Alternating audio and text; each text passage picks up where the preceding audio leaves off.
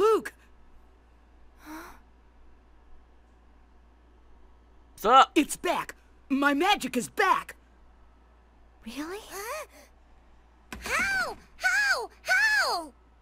Watch this!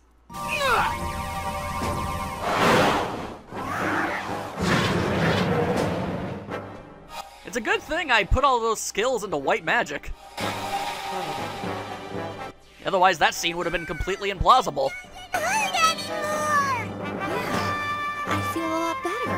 Was that magic power? Yep. How'd you do that, huh? How'd you do that?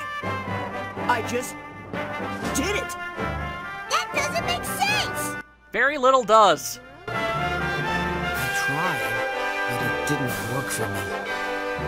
Mama will do it too!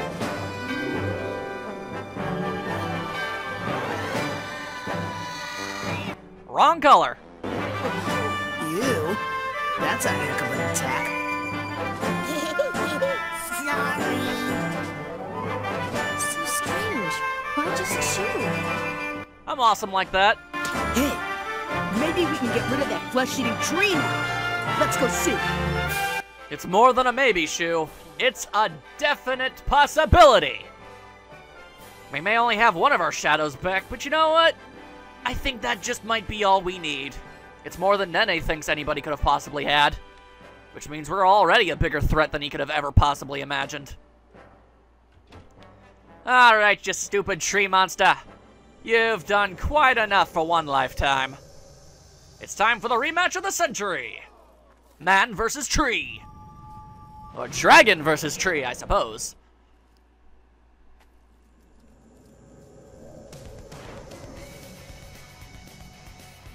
Bring it on, nature. My true arch nemesis. And this time we even got Jiro, Kluk, and Maru Maru up in here to help us. Granted, they're not able to do a whole lot given their current circumstances, but it's an emotional support. Okay. You might think being poisoned would be quite the detriment to the battle, and you would be mostly correct. However, you must also take into consideration that this tree has the ability to paralyze a character entirely. And if you have one status ailment, you can't have two. You can only have one at a time. I'd rather have Shu slowly lose health over time than not be able to move at all, considering he's the only one of our characters who's capable of attacking in any capacity right now. So all we gotta do is use all of our other characters to make sure that Shu stays alive and everything will work out just fine. Or maybe oh, never mind, I was completely wrong. As it turns out, you actually can have more than one status ailment at a time. Alright, well, how dare this game use realistic, like, actual parameters. Just because you're one thing means you can't be another thing. That's just downright unfortunate. Oh, alright. Then I might as well not stick around with this stupid poison. If it's not, if it's not gonna protect me from another status ailment, there's no point in its existence. Let's see, I should have at least an antidote in here. Yep, alright. Although, try not to get in too much trouble there, Shu. I don't have a whole lot of things to fix you up. Otherwise, we're gonna have to rely on pure natural survivability, and that might not work out so well. And paralyzed yet again. Fan-tastimo. Fan-bloody-tastic on a freaking bike. Okay, fine. Just gotta keep throwing stuff at him and hoping for the best. Alright, just keep on defending, guys. Just keep on defending. Oh, this can't be good. In fact, I'm about 1,000% positive that Kluk is dead. Yepers. That's what happens. Alrighty, well, that is unfortunate, but we can bring her back. We can bring her back without much problem. No problems at all. We just gotta hang tough. We just gotta survive long enough for this to work out just fine. Okay, Zephyra, a moderate amount of HP for everybody. There we go. This should do just fine. Now you know why I made Shu a white mage. Because he's gonna be the only person able to do much for quite the while. Alright, what you gonna do, you no-good tree-nick? Ah, you're just gonna keep stabbing me. What a jerk.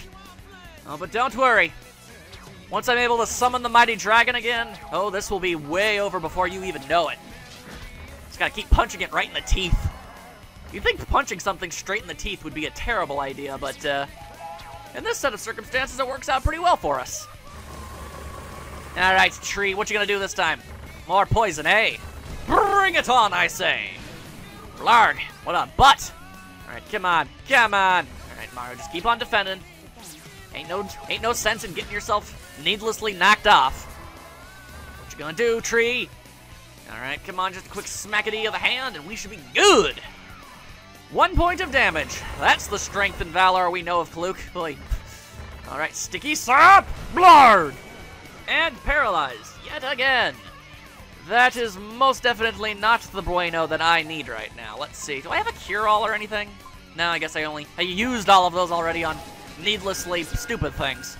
Fantastic. All right, whoop. Okay. Just one more quick smackity, and I should be able to do this at full power again. Theoretically. Possibly. We'll see. We'll figure this out together. All right, Kluk, just defend yourself. Earth Reverberation! Shazango! Surprisingly, not that good of an attack, all things considered. Ah, crud cakes. Ah, dang it. No, if I attack now, it's just gonna... Crap. I should have had Mario get rid of the stupid hands. Alright, fine. Just defend a little bit, Alright, Mario, just smack him in the hand so he's not defending himself.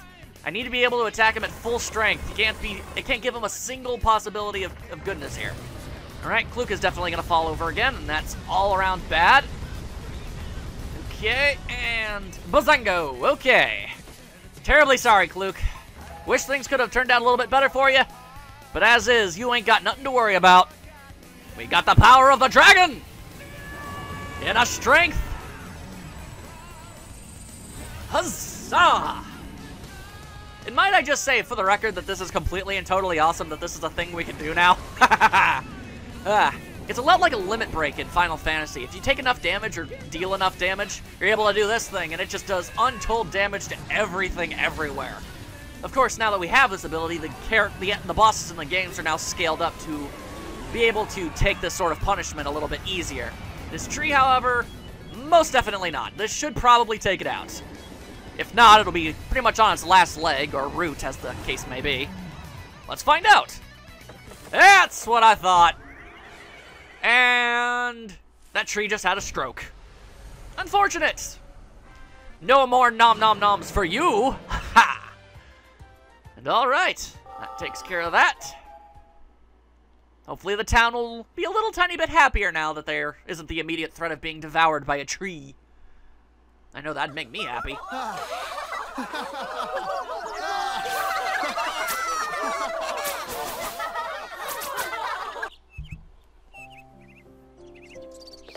Join. And there we go. And wow, just getting rid of the tree alone has already made the sky clear up. Weird. Anyway, what have you got to say? You can finally leave now.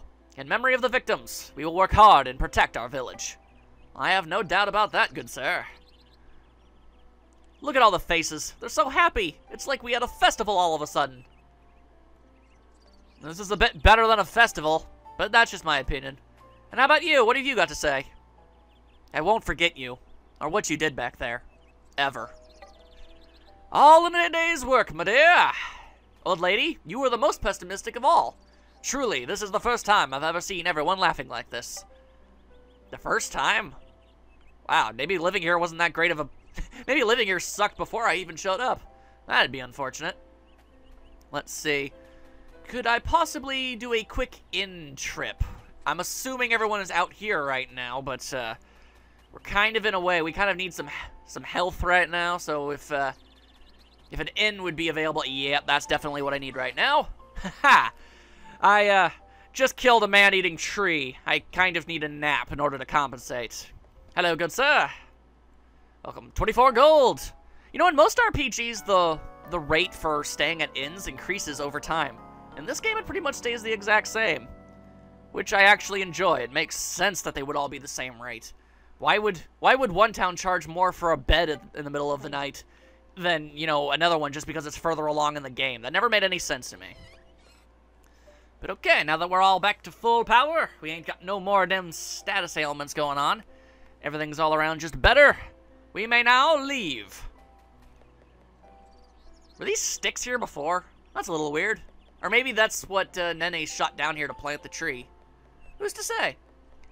Either way, I certainly hope you guys are able to rebuild. You guys all seem very more than capable. You'd be surprised you really genuinely would be surprised on just how much some hope and optimism will pretty much fix an entire situation. Good luck to all of you. Now we've got some serious work to do. Wait! Huh? That girl. Here. I baked this. It's just some sweets, but I hope you like them. Is that so? Gee, thanks. I'm sorry about what I said before. It's like you said. Once I saw how you all worked together to beat down that tree, that worked better for me than any crummy sermon. Good luck. I wish you all the best. Do you like Shu? God damn it, Maru! Would you shut up? I would say I respect him. Respect?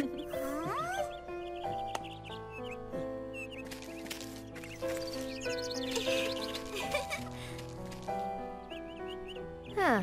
Respect you, huh? What? That'd be the first time anyone ever said that to you. What were you two talking about before I got there? Shu, do you like her? Hey, I am warning you guys. Would you just knock it off? I'd listen to the guy. He's the only one with a shadow. He can knock all y'all blocks off. And that right there is why I think Jiro and Kluk make the optimal couple, while Shu and, Chihiro over there. Oh, come on. Am I the only one who thinks that's just outrageously adorable? I mean, come on. That being said, I feel like I should point this out. This is actually kind of interesting. Normal medicine, 30 HP. Mega medicine is 100 HP. Now, how about that cookie? We got Sahila's cookie, 100 HP and 50 MP. She tossed together some baked goods that are more useful than most pharmaceuticals on the market. Girl, you should like make a business out of that. Seriously, health restoring cookies? It's like the most delicious thing in the world, except it also brings you health instead of bad health. If there's anything I would invest in, it would totally be that. Just a saying. Either way. Just so you know, actually, once you, like, eat that cookie, you can also actually, like, at any time go back into that town, and she'll give you more. She's totally down with giving you more cookies, which is all around just awesome. She's a good character. I like her. She had some realistic problems, and she dealt with that. She had to deal with them in a, slightly unrealistic manner, but it still works out all the same.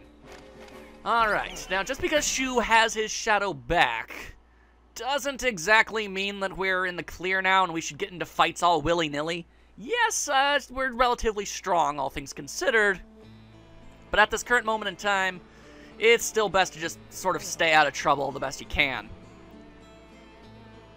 Also, this sounds like something straight out of The Last of Us.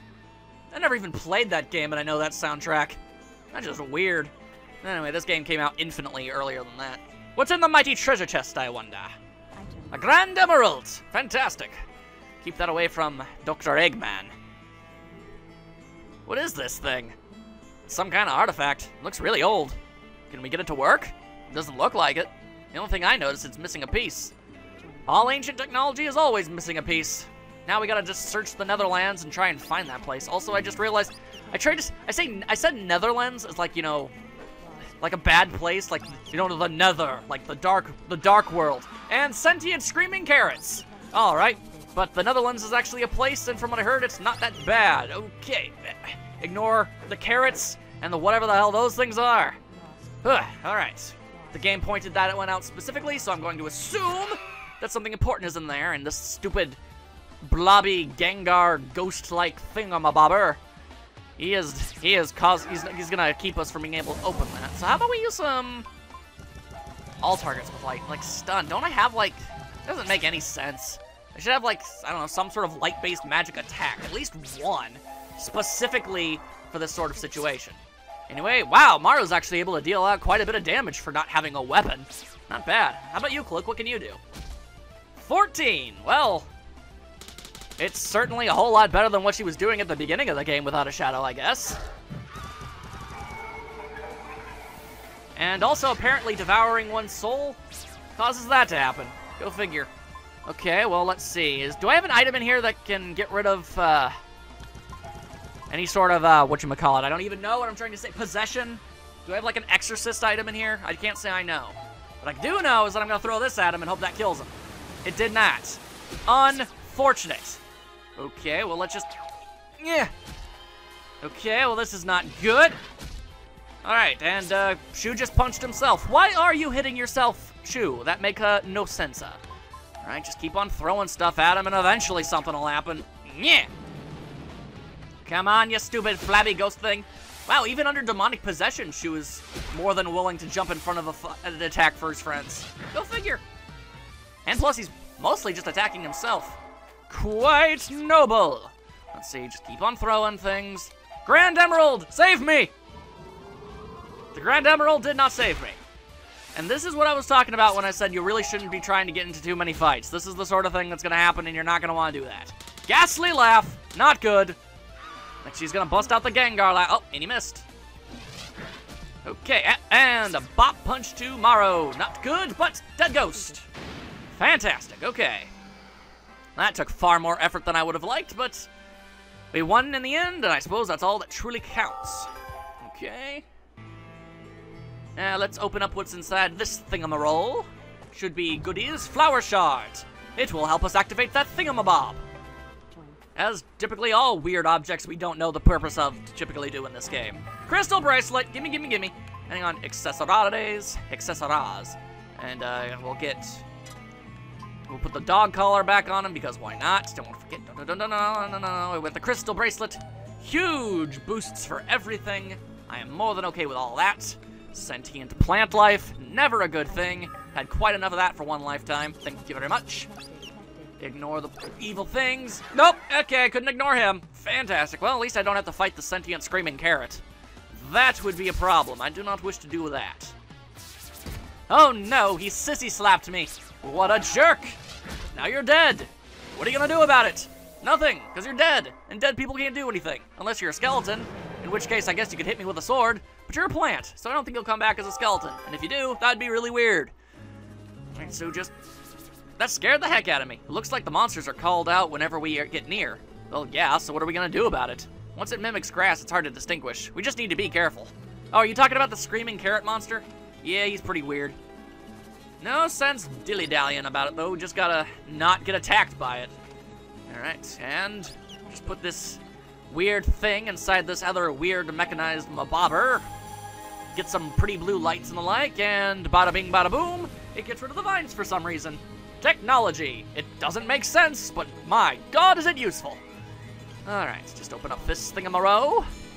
Is that goddamn Akira Torpo over there again? The fool's he even doing over there? Bro, Sir Brosephine, how did you even end up here? How do you keep ending up in places you shouldn't be able to get to? You almost gave me a heart attack. You shouldn't sneak up on me like that. You wouldn't believe what happened after the last time we met. After we parted, I went up the trail when it branched off. I was shocked to see a bunch of frog-like creatures. So shocked, in fact, that I lost my footing and plunged into the river. It swept me right to the edge of this creepy forest. When I came in here to hide from something scary, the roots closed shut, you see. It was quite an experience when I think about it. Let's get down to business. Do you want to buy anything? No, I'm pretty good. I wonder what I'd find if I could pass through here. Maybe the Aurora Ruins? But it couldn't be that easy, now could it? Ah, well. See you later. I'm about to go teach a dragon to ride a ball.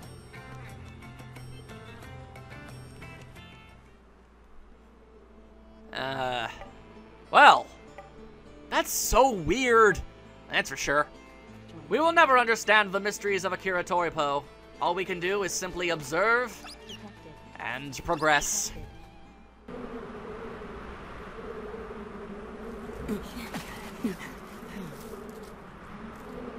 Maru really wants magic back! Believe me, I know how you feel, Marumaro. But even Shu doesn't really understand the reason his magic is fully returned to him. But Maru hates being protected all the time!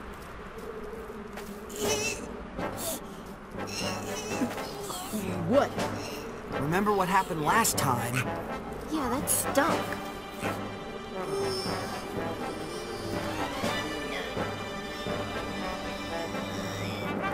Hey, Marumaro! Hey, you need to breathe.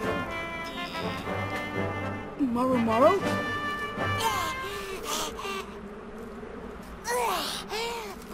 almost died! afraid! What should we do? I know we shouldn't rely so much on magic, but I must admit, now I honestly want the power. Yeah. But we shouldn't rush it. If Shu could do it, we can probably do it too. We can't give up. We need to believe.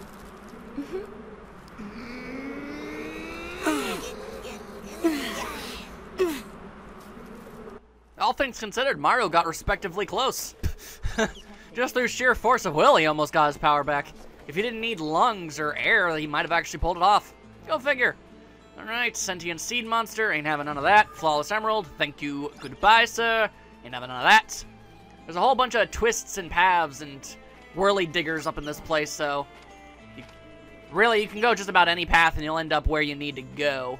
And luckily, the areas aren't usually blocked off by too many enemies, so you can just walk right past them if you want to. Mirror necklace! I will gladly accept that, thank you very much.